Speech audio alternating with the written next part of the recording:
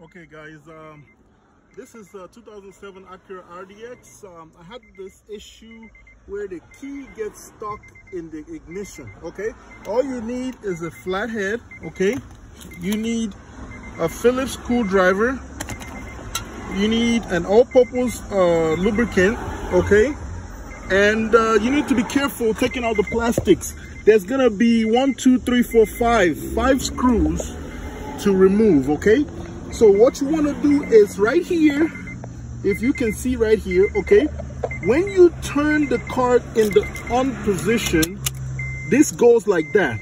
When your key is not coming off, the problem is that it's stuck in this position.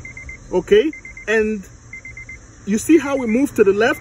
It's not moving to the left. It's moving to the left now because I properly lubricated this this whole mechanism right here. You see it? That's the mechanism. That's how, this is the right way for it to act. Open, close. Close is for, you know, you're about to drive off. Open is you're about to take the key off. So what happens is that when the car, this here is stuck and is losing lubricant, it's in this position, even when you're supposed to be taking your key out. In this position, you cannot take the key off. It was designed so that you can actually drive the car without being able to take the key off, so the car can stay running. And this mechanism is allowed to move to the left, telling the car that, okay, the car is in park, and now the driver is about to remove the key. That's why it moves to the left, disengaging all ignition apparatus. Okay, so at this position, now you can take off the key. So when your key is stuck and it's not coming out, sometimes it happens, for example, in my case, I turned the key in this position wanting to charge my phone. I just turned it in this position. I wanted to charge my phone, so left it for a couple of minutes, maybe an hour or so. And when I came back, it was stuck in this position. It wouldn't go back to this position. So what you need to do is open up this whole apparatus right here. Okay, it's not a lot of work. I thought it was a lot of work. My mechanic was telling me that it was the shifter. Everybody will tell you is this. You go to the locksmith is going to tell you you need a whole new steering column or you need an ignition switch. You don't. Okay, you just need to take out some time. Really, if I knew what I was doing initially, this actually takes less than 15 minutes to fix. So you just need to open this up.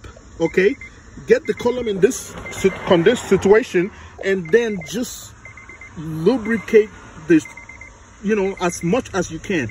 Lubricate the heck out of this whole situation. So you want to start lubricating in this position, and then turn it to this position, lubricate, turn it to this position, lubricate, and just keep lubricating. Okay, keep turning it and turning it so that you know that there's enough lubricant in there that it's not going to get stuck again. Okay, so you just keep doing that and keep doing that. People are going to try to charge you $500 to fix this. You don't need $500. You just need this right here. Okay, you need a Phillips. Okay, Phillips.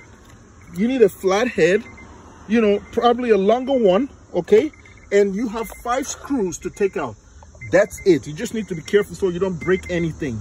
All right, if you can do this right here, you know, you save yourself $500 to $1,000, because most people are going to try to get you to change this whole mechanism. You don't need to change this mechanism. You don't need to change the whole steering column. You just need to fix this situation right here, which is just a lubrication problem. You need to lubricate this right here. Okay, all right guys, and I wish you luck. Bye.